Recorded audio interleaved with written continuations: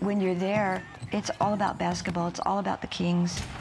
Typical fans focus on what they see, even if their ears register things or their noses do. But 80% of input normally is through vision. For me, it's sound.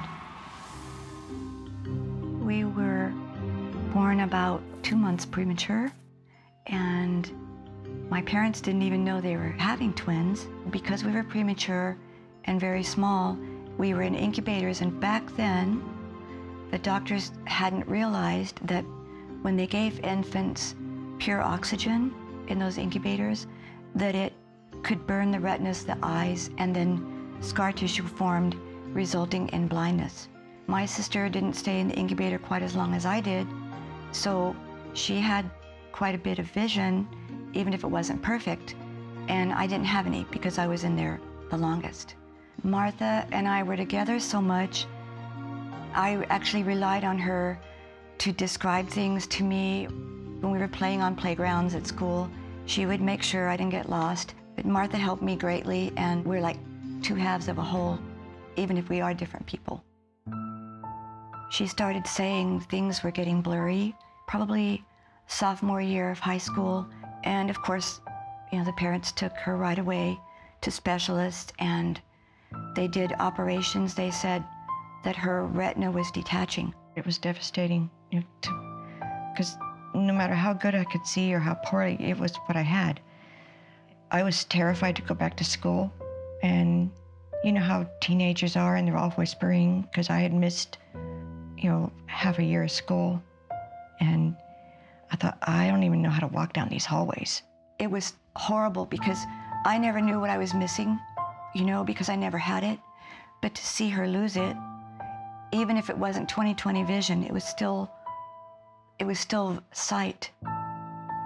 You know, we changed places. When I lost my sight, she was my savior, because I don't know what I would have done without Margaret to show me what to do. Here, and Mom's going first. Yeah. Right around. Thank you. I never saw a basketball game.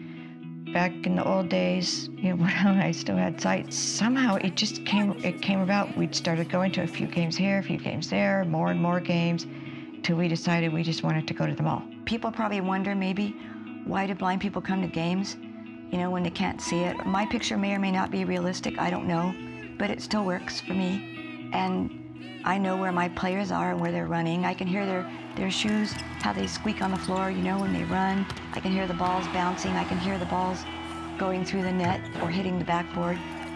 It's just exciting because you're part of it. Johnson, he fires to win it, and James Johnson wins it at the buzzer. And Johnson is being stopped. Sometimes it's very electric, but I have the radio turned up as high as I can turn it. I can't hear it. Kings crowd just goes bonkers. Which is nice, because that means, you know, the arena's rocking. Just for them to hear the energy and the vibe of the crowd, you know, I bet you that gets them going like no other. You know, I can't step in their shoes anyway or say how they would feel anyway. It's just amazing that they're still out here supporting. Very avid fans. Devoted. Very devoted. You know, we bleed purple, all four of us. The Kings have brought us close together, but being together at the games also bring us closer to the Kings.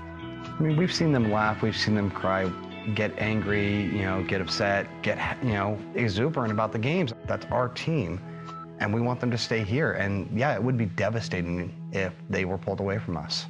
As you guys have heard, there was an agreement signed up in Seattle to purchase the Sacramento Kings. Does that mean it's over? Absolutely not. I was just having a regular morning, and Gary called me and said, the Maloofs are selling the Kings. I, what? So I got off the phone, and I just started to cry. The longer I thought about it, the more it felt like I lost someone. Every shred of hope or every shred of fear is magnified because we're such fanatics. I mean, that's what the word fan comes from, and we are, and we just love our Kings. I'm a big fan of both Martha and Margaret, and I don't think they look at their lack of eyesight as a disability. I think they look at it as an asset.